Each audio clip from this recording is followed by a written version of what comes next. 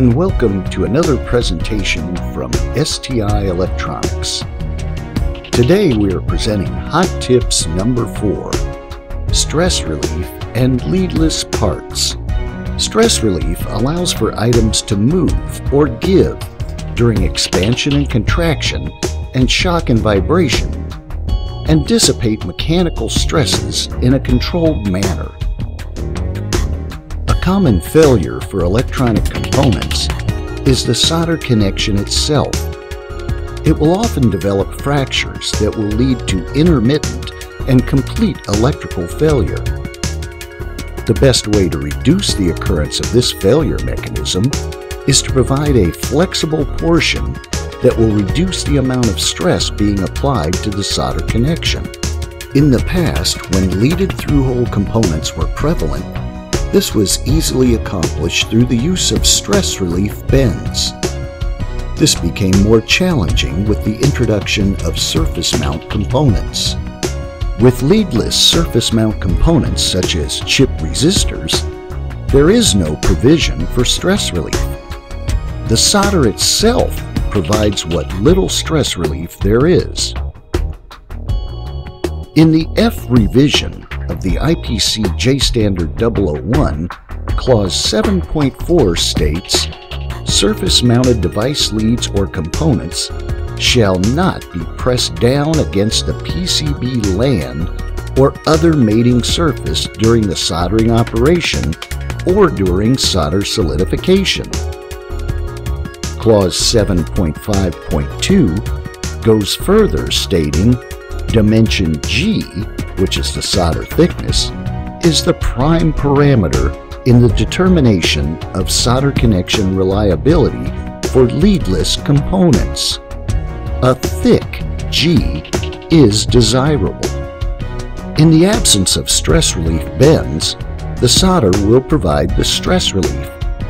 A taller or increased thickness of solder will allow the solder to slowly deform, providing some degree of stress relief.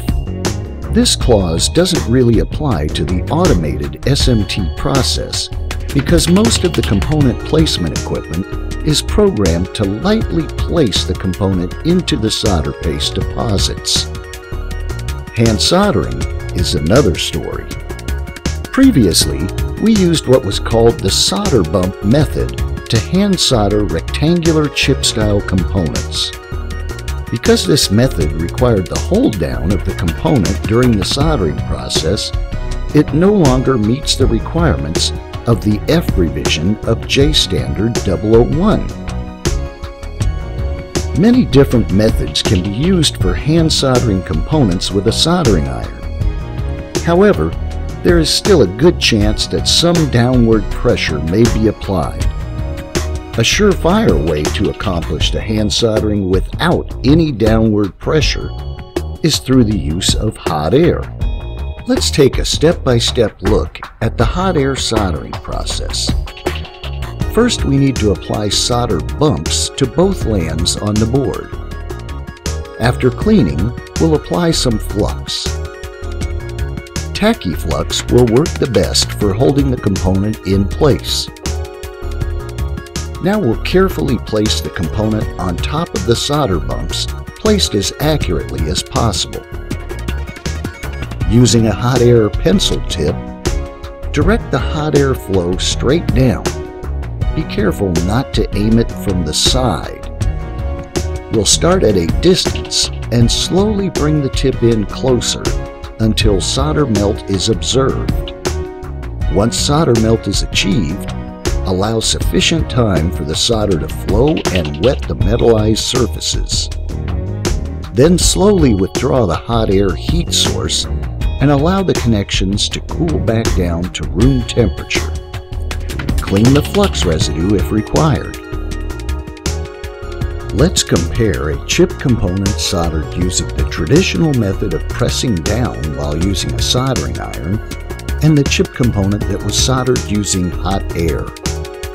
It is easy to see that the hot air method provides a much greater solder thickness, dimension G, than the soldering iron method, which should in turn provide greater long-term reliability. Keep in mind that the J-Standard-001 requirement concerning hold down only applies to Class 3 product. Will your device continue to function normally in most ordinary end-use environments? Probably. This requirement will definitely enhance long-term reliability in harsh end-use environments. It may be time to put those wood sticks and soldering aids back in the drawer.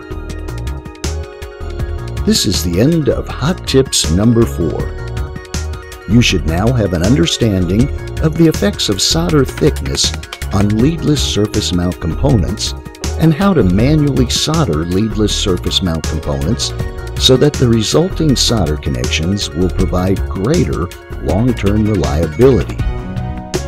Be sure to contact any of our training staff if you have a question you would like to see answered in a Hot Tips video.